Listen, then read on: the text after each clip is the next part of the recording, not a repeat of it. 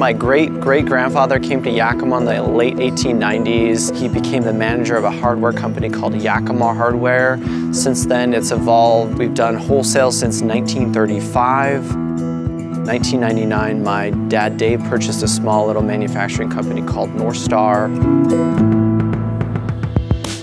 Not only do we warehouse about 30 different product lines here, we're vertically integrated, and so that means we're able to manufacture some of the products so we can control from concept to completion. We use what's called lean manufacturing in order to maximize efficiency, and we can pass along that efficiency to our end users. Here in Yakima, we have over 135,000 square feet under one building of roughly 13 acres, so we're able to warehouse a large amount of product for here in the Pacific Northwest, where we're able to work with the end users to come up with some of these innovative ideas in order to make life easier for the farmer or for the end user.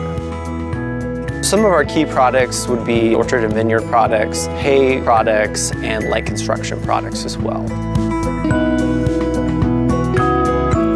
We manufacture the Twin Star basket rake, which is a product that is used by large acreage commercial hay growers. So that's a very important product for our company. We're able to get feedback from our dealers and their customers, the end user, the growers, to make changes to our product to fit the various specialty crops that are grown here.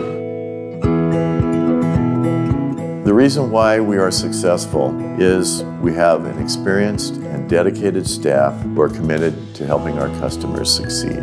If our customers are successful, we're successful.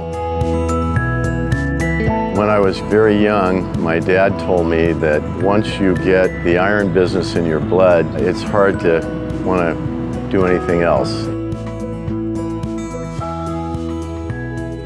If we look at the future of agriculture, it's incredibly bright. As we all know, population around the world is growing. There will be a continuing need to feed as many people as we have. It's a great industry, a lot of great people. We're looking forward to serving our customers, and I'm pleased to see the company continue to move on into the future.